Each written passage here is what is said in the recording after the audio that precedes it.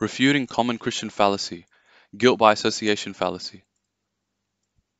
What's the claim? If you have explored Trinitarian doctrine to any degree, you will have surely come across the Jesus is God or Jesus is Yahweh attribute association charts. An example of this is the image to the right. These charts are usually arranged to compare Jesus and Yahweh God by showing they share several things in common. These charts are nothing but deceptive fallacies. A person can share numerous things in common with another person, and it will not make them that person by identity. Association fallacy backfires on the Trinitarians.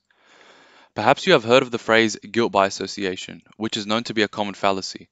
The Trinitarian is trying to claim that since Jesus shares many things in common with God, then he is God by identity. It is pitifully ridiculous. The following chart is a similar layout to the ones Trinitarians use to compare Jesus and Yahweh. It is created with the exact same reasoning process used by Trinitarians to create their charts and demonstrates the complete foolishness of such reasoning. A person can theoretically share absolutely everything in common with another person, and it will still not amount to a common identity. Even if Peter shared 100% of Jesus' attributes, Peter would not be Jesus. This is because there is one thing they cannot have in common: identity. Peter is one person and Jesus is another person. Peter is one identity, Christ is another identity. And the one thing they can never have in common is their personal identities. No matter how big you make the chart above, and no matter how many things you show Peter has in common with the Messiah, Peter will simply never be the Messiah. Peter is one identity, Jesus is another identity. They do not get to share common identity as quote unquote the Messiah. Double standards when applying identity. The same is true with the Son of God and his Father who is God. God is one identity, the Son of God is another identity. They do not share a common identity as God. In fact, Jesus does not share several things with the Father in addition to not sharing the Father's identity. For example, the Father has no God, while Jesus does. The Father is unbegotten, but Jesus is not. The head of Christ is God, while the head of God of the Father is nobody. This Trinitarian ploy is nothing but a pitiful fallacy.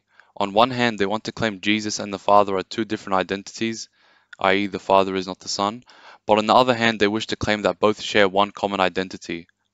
Stop and think carefully about that for a second. And that is not to mention the fact that the only way the Father and Son are the same in Trinitarian doctrine is having the same divine nature, which is a what and not a who. Now, how did they manage to make them the same identity? When they are not to confuse person and being, the whos and the whats. They are converting their what into a who by an act of their own will. When they inform everyone else, you should not confuse the whos and the whats. Connecting two examples.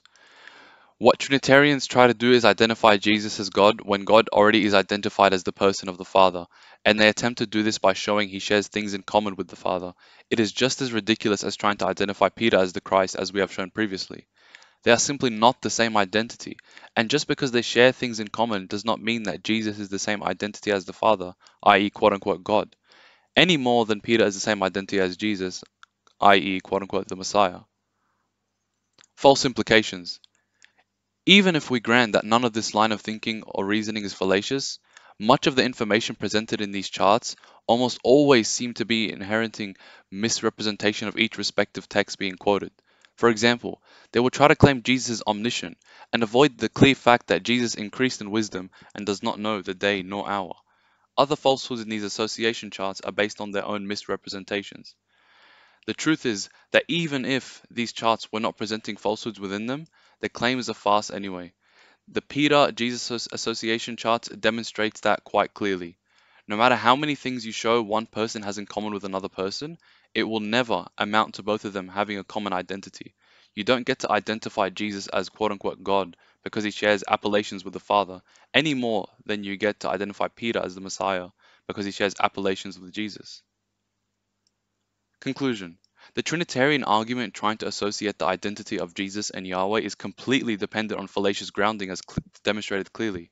Therefore, any form of this argument should be disregarded to hold any credibility in attempting to prove Jesus is God or any form of the Trinity.